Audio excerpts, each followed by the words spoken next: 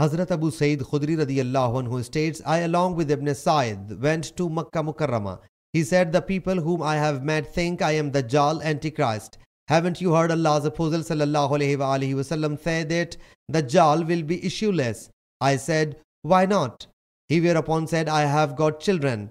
Haven't you heard Allah's Apostle sallallahu alaihi wasallam say that Dajjal will enter neither Medina Munawwara nor Makkah Mukarramah? I said, why not? He thereupon said, I have been born in Medina Munawwara and now I am going to Makkah Mukarramah.